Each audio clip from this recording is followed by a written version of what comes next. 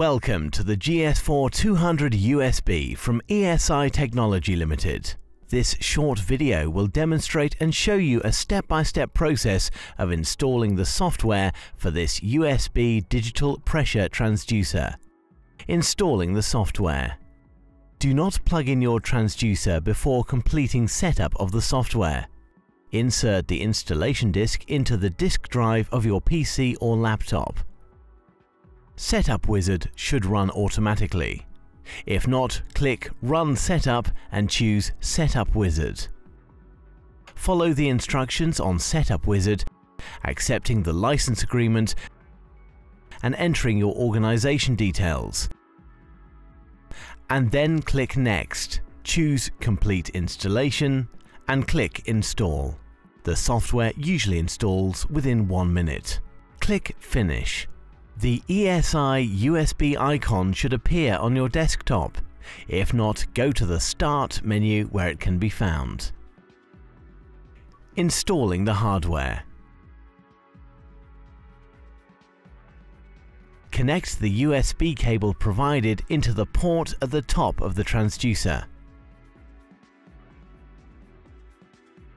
Plug the other end of the cable into a USB port on your PC or laptop.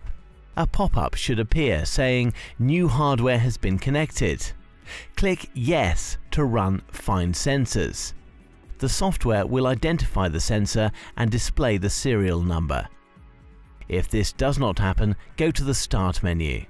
Locate the ESI USB icon in the Program menu. Click FTDI driver to install the driver.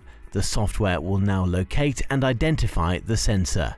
This only needs to be done once. Using the software. To begin, ensure that Enable Reporting is unchecked by going to Acquire. This displays the standard layout so that you can set up your test. The monitor screen will display automatically. Select Pressure Units, Read Interval, and Decimal Places from the drop-down menu. There is also an option to read in absolute pressure. This requires a barometric reading to be entered into File Manager before the test commences. For normal use, select Gauge from the drop-down menu. Click on Zero Sensor to remove any offset error.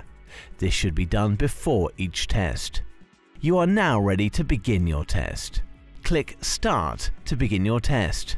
Create a file name and choose a location to save your data to when the test is complete. As you apply pressure to the transducer, you will see the reading displayed digitally.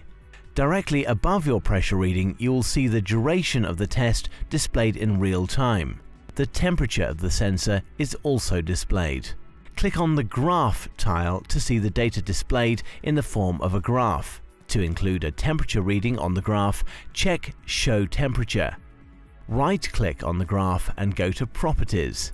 Here you can change the appearance and titles of your graph to suit your test requirements. From the monitor screen, click Stop to terminate the test. The data will be saved and will contain information about the pressure, temperature, and duration of your test. From the File Manager window, you can access saved files and also export your data in Excel format. The calibration screen shows the calibration data of the transducer for information only and should not be edited. Certificate Generator. On the monitor screen, click Acquire and check Enable Reporting. Again, click on Acquire and choose Set Certificate Generator.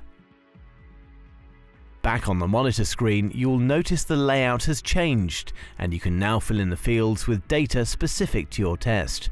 Once you have entered your test information, click Start. Save your file to your chosen location on your PC or laptop. Run the test. You can click between the monitor and graph screens without affecting the test.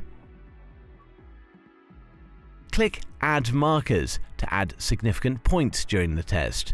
These markers will appear on the graph. Stop test and click Create Report. Your report will appear as a Word document, which is automatically saved by the software to your chosen location. The file name will be date and time-stamped. If you chose to add markers during your test, they will be shown here on the certificate. You can customize your reports by adding your own logo and customer details. Please contact the sales team for more information.